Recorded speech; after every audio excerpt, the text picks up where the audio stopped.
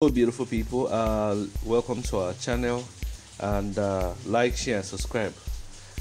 So of recent, the Lagos State government has been enforcing and demolishing houses. Um, According to their claims, those buildings are on waterways. It might be very true. That's just the simple truth. It might be very true. The flood in Lagos has been becoming crazy. So they are alleging that some people are building on the waterway, some people are pouring refuse on the waterway. So they have been kind of enforcing a lot of things. You understand? So in light of it, there was a recent demolition in Lagos. I've forgotten the area. So Emenike, who was a former Super Igbo player, has said, his anger is that. So he made a statement on, I think, on Instagram, and he said that these houses were demolished after getting approval from the same Lagos State government. And he said Igbos are in trouble. Bring your investment back home, my people. We have Abia, Imo, Anambra, Enugu, and Ebonyi. Anyway, you don't know his inside info. Maybe he has inside info and he knows some people that own some of those properties.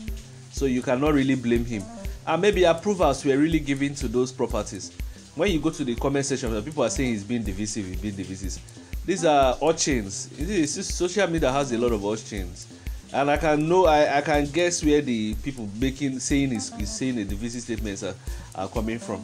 You understand? A lot of people that cannot even talk to Emenike one-on-one are just there spewing rubbish. Emenike didn't say anything wrong. You understand what I'm saying? He didn't say anything. He might have inside info. By the way, it's not even a new thing that in Nigeria, government will give approval and at the same time go against the approval. Is it not this Nigeria that we know? This is a mad society. The previous government can come give you approval. The new one will come say no, the approval is fake. I've seen instances where a governor will start demolishing a house of his previous governor. You understand? Just because they are beefing. Or a governor will start destroying businesses of opposition leaders just because they are not in the same party and they are countering him. You can imagine the madness. I've seen it even in my state. You understand? They will give you approval for something, they will cancel the approval.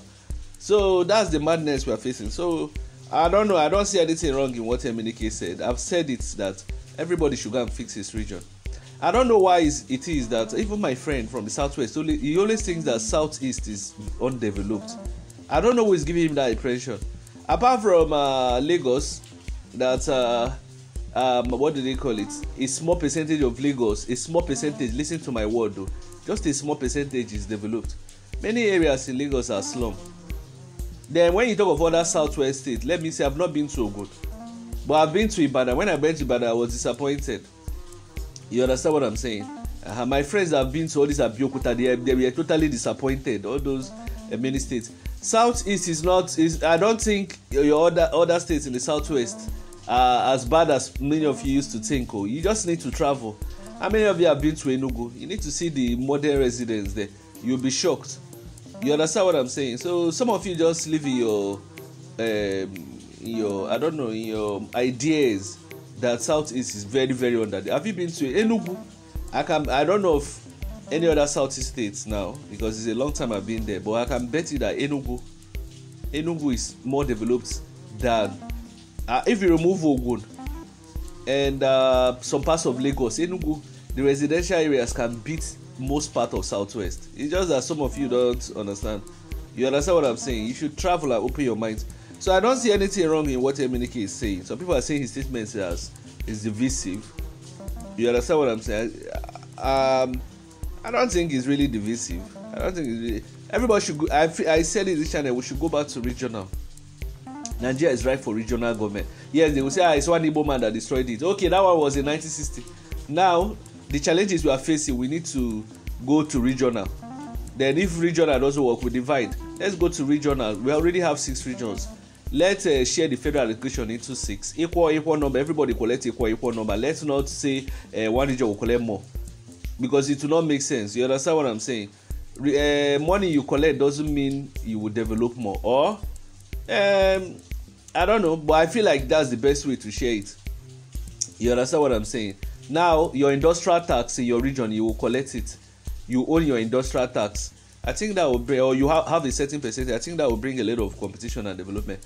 Then communities who own resources will have maybe 10%. That's the only people they give. The state as a whole doesn't collect. Only the community that has. So whether it's for oil, whether it's for coal, whether it's for gold, you understand, only the community gets 10%. That 10% they will have a board of trustees where the money can be used for education, for health, or for giving food subsidies, one way or the other, so that community people will benefit. But before that, all those things are done, we also need ID cards, national ID cards. So this is the way we can go for regional. But apart from that, you don't know the information he has that is making him say that Igbos are in trouble. You don't know whether he has friends that have properties there. You understand what I'm saying? You don't know whether he has friends that have properties there. Me, I'm not from the southeast. I've mentioned it. But let's go regional, please. Let everybody compete. Let's fight our own people. If we're regional, Yoruba people will be fighting Tinubu. Igbo people will be fighting P2B. Atiku, I don't know whether it's northeast or be northwest. I don't even know. That is Adamawa. You understand? Those people will be fighting him, you know. Let's go regional and we'll have one ceremonial president, 6 mayors. If you go to South Africa is more of like regional, but they call it provinces. It's more of regional. So every region is not equal. If you go to Eastern Cape, it's poorly developed. If you go to Western Cape, that's where Cape Town it is well developed. You understand? Because they have resources. If you go to KwaZulu-Natal, it's a bit developed because they have small resources and seaport. So that's how development, it brings competition. You understand what I'm saying? Everybody competes with each other. You know, everybody's hands cannot be equal. You get so that's it. Your industrial tax, you earn almost a higher percentage, then you give small to the center. Then the center will control army and police, of which the army and police cannot go into any other region except approval from the regional House of Rep and Senate. They say where they will cap everybody's salary at 1 million or 500,000, and even set a minimum of maybe 5. You must have PhD before you become in House of Rep for each region. You know, just things like that. I feel like our growth is not uniform. Let's go regional, so that if you're building schools in southwest, it will be in the whole southwest region. If you're building schools in the southwest, it will be uniform. Not Ogun is building, Abeokuta is not building, or Ebonyi is building, Imo is not building. You know, so there's a lot of. That's why you see that Nigeria is not growing. The growth is uneven. Let's go regional, please. If regional is not working, we divide. We divide. You understand what I'm saying? We are not. If the country, everybody can lie to each other. We are not. The country is not in harmonization because of economic deficiencies that our leaders have put the people.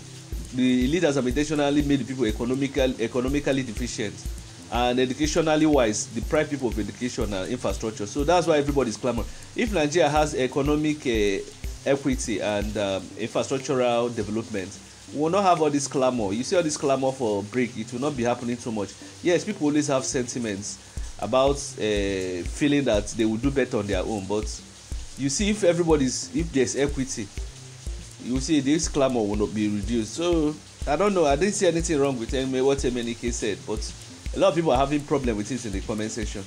Anyway, don't you think it's high time, apart from Igbos, every other people, south, southeast, north, central, everybody fix your region. If all the people in the north central were fixing their region or the northeast, they will not allow Boko Haram to invade there now. They will not allow it. Imagine you're a big commissioner, you have houses there. You will not want terrorism to grow there now. So because many of them run away from those places, leaving only people that is poor there. That's why everybody is just, you know, fighting for selfish interest. Anyway, guys, do you think what Emenike said, do you find any problem in it? Let me know your thoughts in the comment section.